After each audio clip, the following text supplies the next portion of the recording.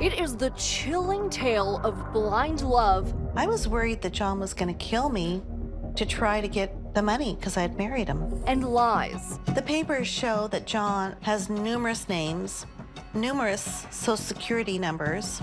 A handsome, volatile con man. He said I was a whore and a bitch and I was going to pay for what I did. He was the most evil person I've ever met. And a woman who fell for him. He got into my car, started it, and set it on fire. Setting in motion a chain of events with deadly consequences. At that point, I realized I'm his latest victim.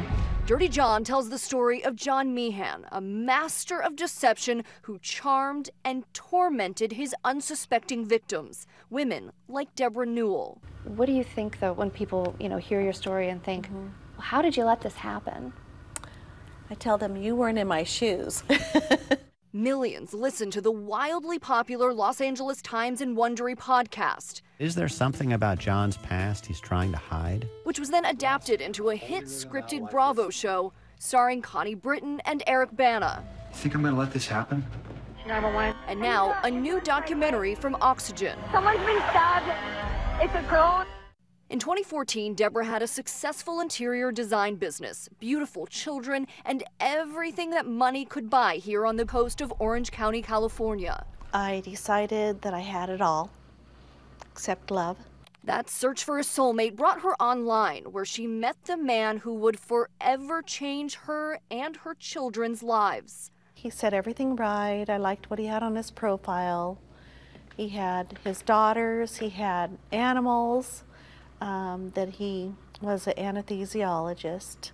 The then 59-year-old went on her first date with the tall, good-looking, self-proclaimed doctor at this Houston's restaurant. John started calling every day, and we would meet after work.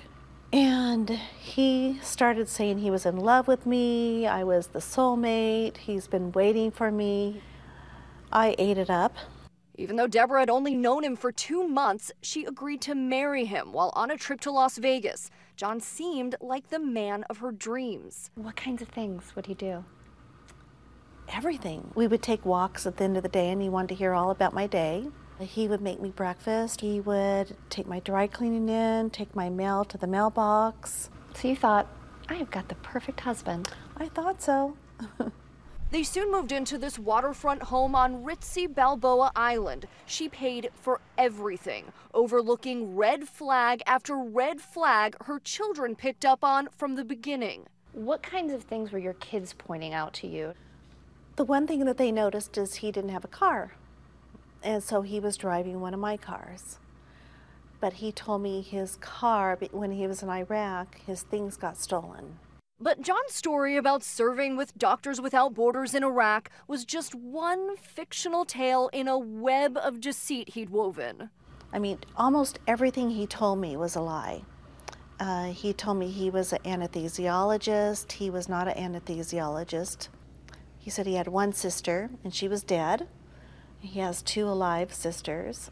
There was no reason for a lot of the lies. I didn't understand. John would isolate Debra from her family in an effort to control every aspect of her life and wealth. Everything came to a head. John was not who I married whatsoever.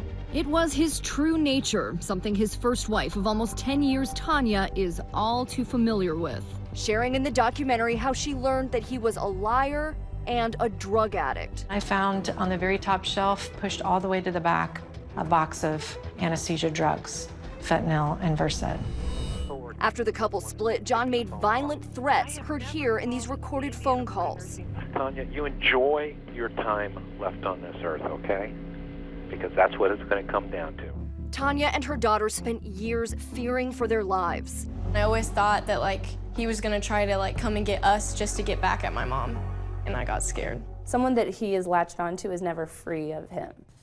Detective Julia Bowman says she's learned of at least 50 victims since first investigating extortion and stalking accusations made against John in 2013, arresting him after finding cyanide capsules, zip ties, duct tape, a gun, and ammo he'd stashed. If we had not arrested him, that something horrible would have happened to our victim. John was released from prison in October of 2014. 2 days later, he met Debra and zeroed in. At what point did you start to realize something might be off here? Not until we're married. It would take her more than a year to realize the full scope of John's vicious duplicity. She finally walked away for good, the scene playing out word for word in the Bravo show. I said, I'm leaving you, I want a divorce. Debra went into hiding for months. Still, he stalked her, finding her car and setting it on fire. It was clear that this guy was really dangerous. Yes. Did you ever think that he would go after your children? I never thought he'd go after my children. What did he have to gain? But that's exactly what he did. John's reign of terror finally came to an unlikely end when he attacked Debra's youngest daughter, Tara, outside of her apartment building, and she fought back, stabbing him to death in self-defense. For me, it was just surreal. Here's your daughter that fought for her life against someone that you thought was the love of your life. Now, more than a year later, Tara is recovering from the trauma and Debra is reflecting on her family's nightmare. And what are the lessons that you learned through all of this that you hope that other women can learn from you? Do the background. Really try to figure out who this person is, meet their friends. Never allow them to come to your home until you really know who they are. Take your time. Are these all things that you wish you would have done differently? Of course, yeah. I let my heart lead instead of my head. A life-threatening realization of how love can blind you from the dirty truth. How has it impacted your view on love? Are you dating? No. I'm not ready. Let's put it this way. I will do everything differently and trusting the right person, yeah, because there's good guys out there too. For Nightline, I'm Marcy Gonzalez in Newport Beach, California. Oxygen's documentary, Dirty John, The Dirty Truth, airs Monday night. Hi everyone, George Stephanopoulos here. Thanks for checking out the ABC News YouTube channel. If you'd like to get more videos, show highlights, and watch live event coverage, click on the right over here to subscribe to our channel, and don't forget to download the ABC News app for breaking news alerts. Thanks for watching.